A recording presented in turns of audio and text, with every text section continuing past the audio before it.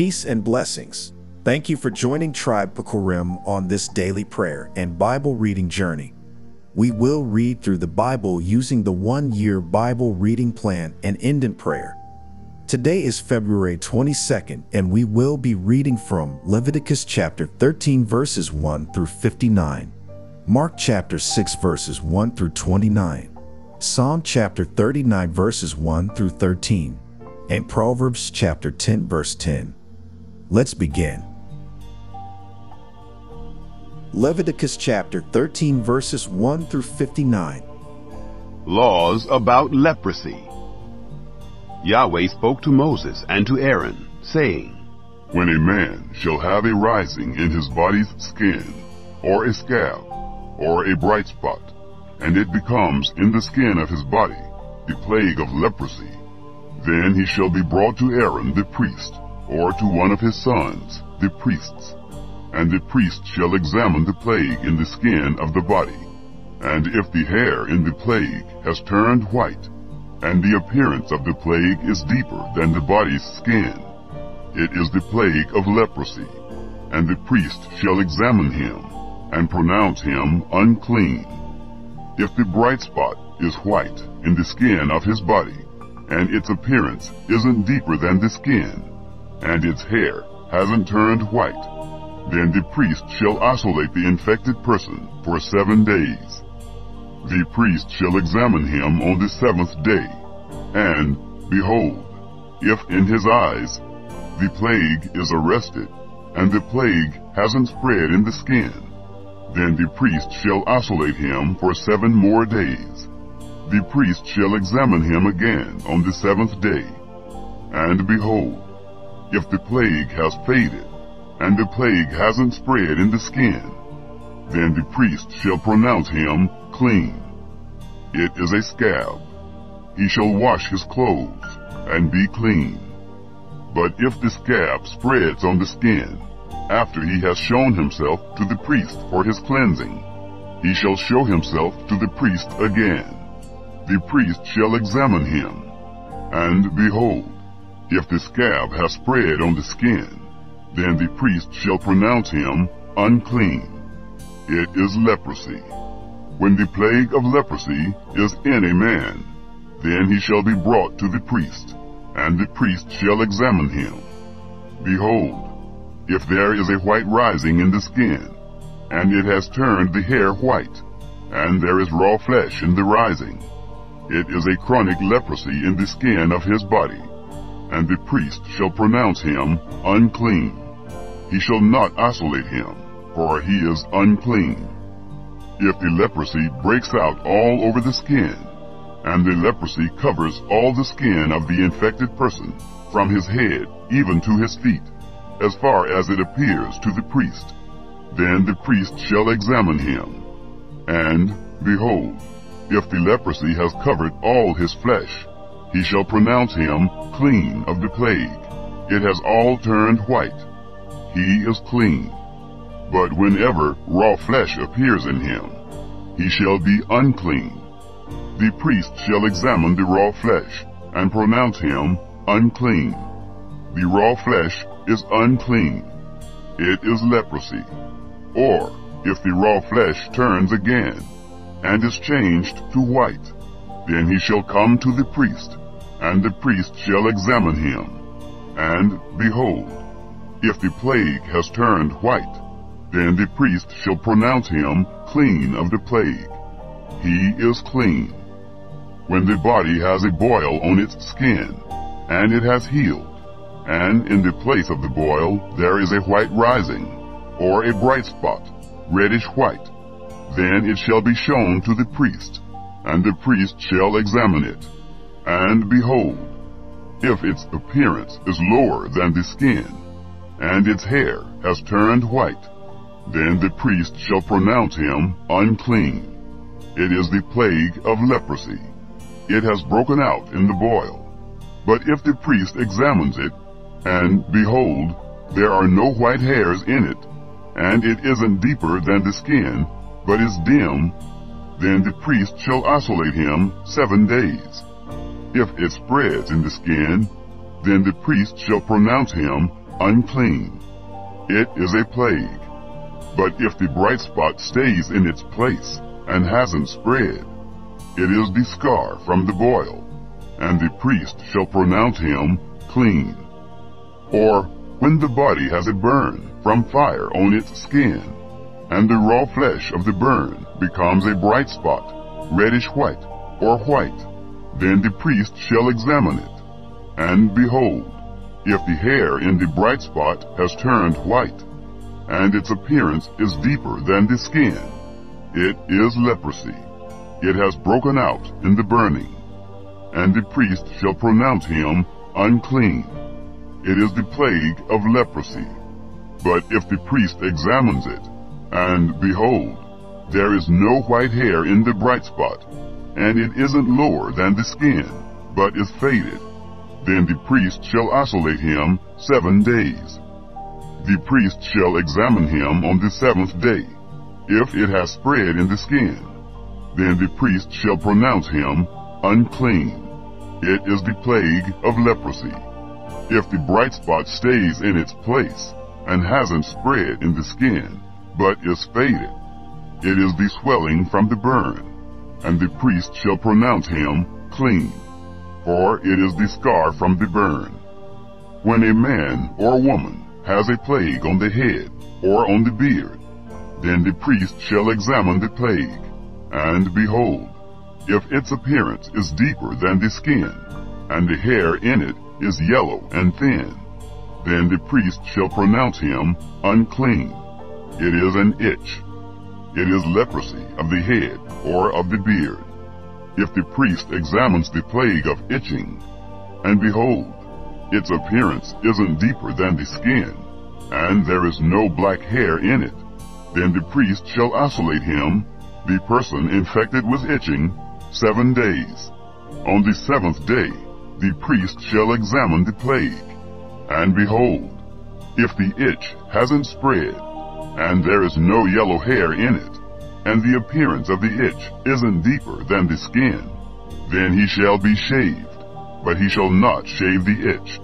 And the priest shall shut him up who has the itch 7 more days. On the 7th day, the priest shall examine the itch, and behold, if the itch hasn't spread in the skin, and its appearance isn't deeper than the skin, then the priest shall pronounce him clean. He shall wash his clothes and be clean. But if the itch spreads in the skin after his cleansing, then the priest shall examine him. And behold, if the itch has spread in the skin, the priest shall not look for the yellow hair. He is unclean. But if in his eyes the itch is arrested, and black hair has grown in it, the itch is healed. He is clean. The priest shall pronounce him clean. When a man or a woman has bright spots in the skin of the body, even white bright spots, then the priest shall examine them. And behold, if the bright spots on the skin of their body are a dull white, it is a harmless rash. It has broken out in the skin. He is clean. If a man's hair has fallen from his head, he is bald. He is clean. If his hair has fallen off from the front part of his head, he is forehead bald. He is clean.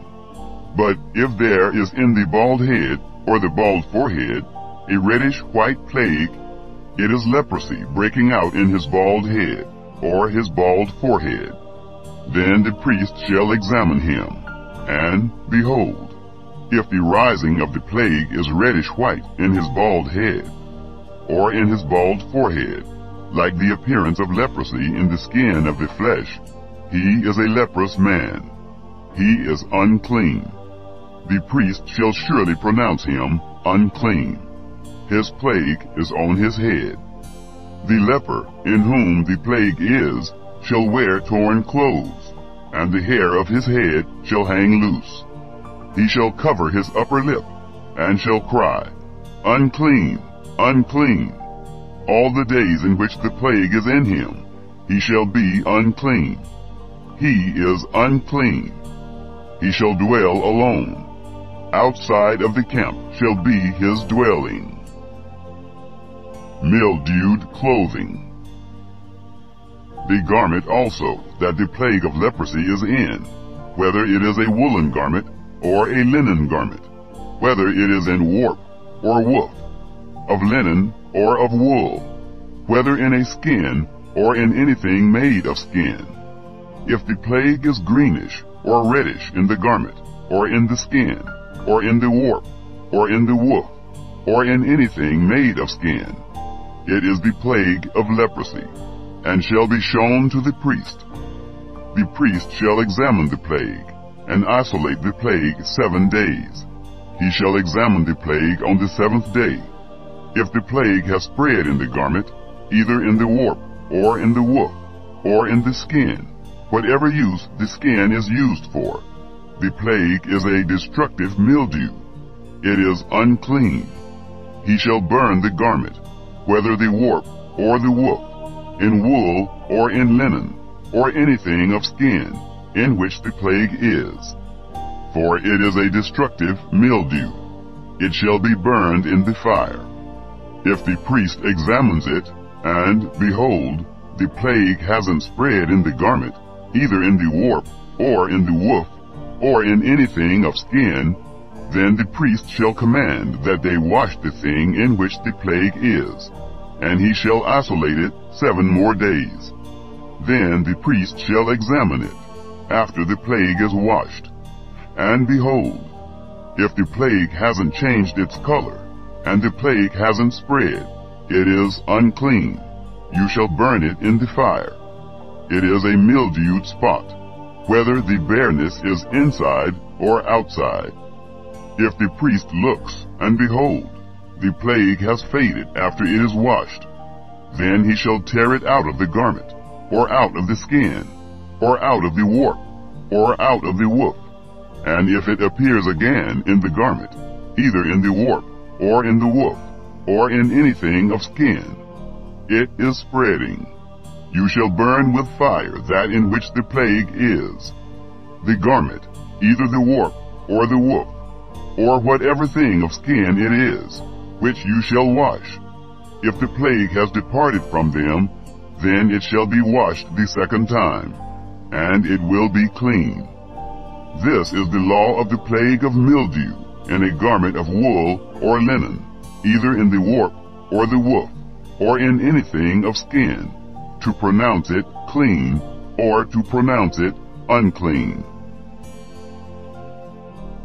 Mark chapter 6 verses 1 through 29. He went out from there.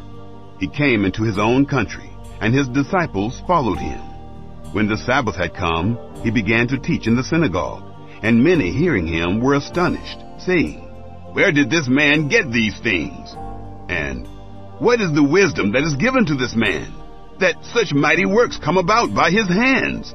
Isn't this the carpenter, the son of Mary, and brother of James, Joseph, Judah, and Simon?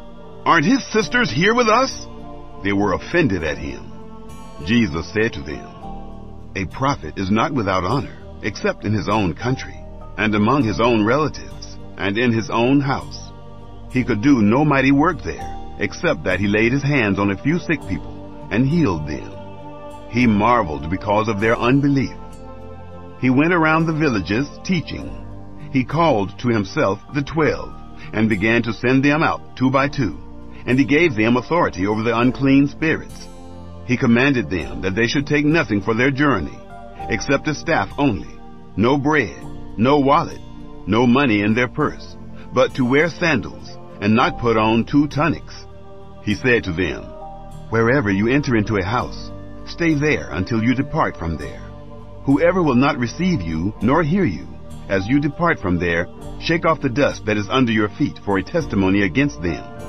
Assuredly, I tell you, it will be more tolerable for Sodom and Gomorrah in the day of judgment than for that city." They went out and preached that people should repent. They cast out many demons, and anointed many with oil who were sick, and healed them. King Herod heard this, for his name had become known, and he said, "John the Baptizer has risen from the dead, and therefore these powers are at work in him. But others said, He is Elijah. Others said, He is a prophet, or like one of the prophets. But Herod, when he heard this, said, This is John, whom I beheaded. He has risen from the dead. For Herod himself had sent out and arrested John, and bound him in prison for the sake of Herodias, his brother Philip's wife, for he had married her. For John said to Herod, It is not lawful for you to have your brother's wife. Herodias set herself against him, and desired to kill him, but she couldn't. For Herod feared John, knowing that he was a righteous and holy man, and kept him safe. When he heard him, he did many things, and he heard him gladly. Then a convenient day came, that Herod on his birthday made a supper for his nobles, the high officers, and the chief men of Galilee. When the daughter of Herodias herself came in and danced, she pleased Herod and those sitting with him. The king said to the young lady, Ask me whatever you want, and I will give it to you. He swore to her, Whatever you shall ask of me, I will give you, up to half of my kingdom. She went out and said to her mother, What shall I ask? She said, The head of John the Baptizer. She came in immediately with haste to the king and asked, I want you to give me right now the head of John the Baptizer on a platter. The king was exceedingly sorry, but for the sake of his oaths and of his dinner guests, he didn't wish to refuse her. Immediately the king sent out a soldier of his guard and commanded to bring John's head, and he went and beheaded him in the prison, and brought his head on a platter, and gave it to the young lady, and the young lady gave it to her mother. When his disciples heard this, they came and took up his corpse, and laid it in a tomb. Psalm chapter 39 verses 1 through 13. For the chief musician, for a Jeduthun, a psalm by David. I said, I will watch my ways, so that I don't sin with my tongue. I will keep my mouth with a bridle, while the wicked is before me. I was mute with silence. I held my peace, even from good. My sorrow was stirred. My heart was hot within me. While I meditated, the fire burned. I spoke with my tongue. Yahweh, show me my end. What is the measure of my days? Let me know how frail I am. Behold, you have made my days handwidths. My lifetime is as nothing before you. Surely every man stands as a breath. Surely every man walks like a shadow. Surely they busy themselves in vain. He heaps up and doesn't know who shall gather. Now, Lord, what do I wait for? My hope is in you. Deliver me from all my transgressions. Don't make me the reproach of the foolish. I was mute. I didn't open my mouth, because you did it. Remove your scourge away from me. I am overcome by the blow of your hand. When you rebuke and correct man for iniquity, you consume his wealth like a moth. Surely every man is but a breath. Hear my prayer, Yahweh, and give ear to my cry. Don't be silent at my tears, for I am a stranger with you, a foreigner, as all my fathers were. Oh, spare me, that I may recover strength, before I go away and exist no more. Proverbs chapter 10 verse 10. One winking with the eye causes sorrow, but a chattering fool will fall. Abba Father, we praise you in the beauty of your holiness. Our trust is in you as you prove your love for us daily.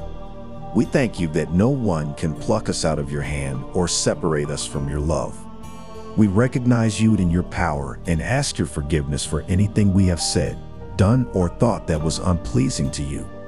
Create in us clean hearts and renew right spirits within us. Bless us with knowledge, wisdom, understanding, maturity, discernment, and focused minds. Take away any thoughts or feelings that are not in alignment with you. Open our eyes to the wonderful things of your law and make it an engrafted word in us. May we live lives according to your will, denounce our sinful nature, lay our sins at your feet and walk in obedience to you for your glory. Abba Father, our desire is to walk upright before you. Help us to train our tongue, bringing us to the place where we only speak life and do what is pleasing in your sight. Quench any anger that may have your children bound and entangled with struggles that lead them away from your will for their lives. May we keep our eyes stayed on you, Lord. Make us aware of every trap set by the enemy intended to derail us from walking in your plan for our lives. Hear our prayer, Yahweh, and give ear to our cry. We present our bodies as living sacrifices to you and ask that you make us aware of your presence and what you are doing in the earth today. Cover us with the precious blood of Jesus Christ. Keep our physical bodies, our nation, homes, modes of transportation, places of employment, bank accounts, credit and investments, and communities safe from all hurt, harm, and danger. Expose and obliterate anything that dares to come against your people. Bring complete and total healing to our minds, emotions, and bodies. May your perfect will be done in the earth. We pray this prayer over ourselves and everyone connected to us in the matchless name of Jesus Christ, our Lord and Savior. Amen. May the shalom peace of God follow you for the rest of your days.